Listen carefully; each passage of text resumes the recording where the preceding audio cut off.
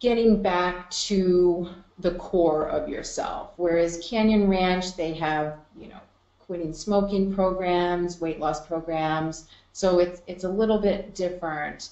And I worked at Miraval for 5 years while I was in school, and then when I finished school, they hired me as a massage therapist. So I got quite a And, bit of and training yeah, there. and so everybody knows we're both in Tucson. Wayne, who was just on, is in Colorado experiencing a blizzard right now.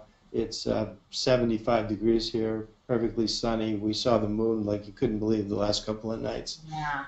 And Canyon Ranch and Miraval are world-renowned resorts, health spas, and I've seen that they're both in the top five in the country at least, but that's been a while, so I don't know if they still rank that high. But people come to Tucson specifically to go to these places, and Denise's background at Miraval is certainly something that adds a lot of credibility to what she's going to talk to us about tonight. So with that, I think we can get into our topic a little bit, huh? Yep. Okay.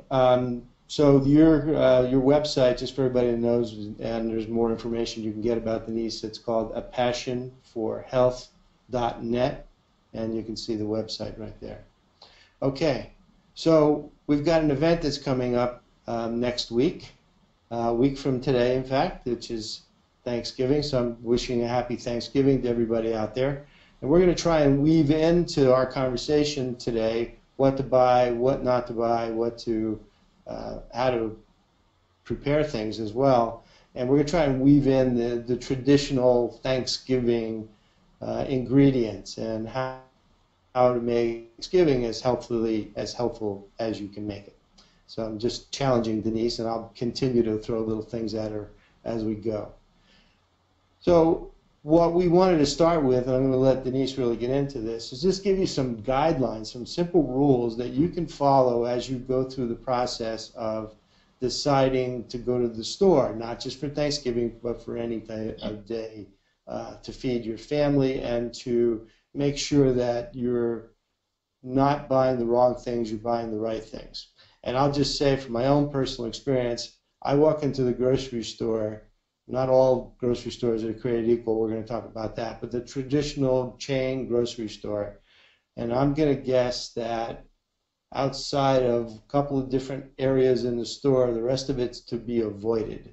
So we're going to talk about that more specifically. So Denise, let's give people kind of the road map for what they should do to get ready to go to the store.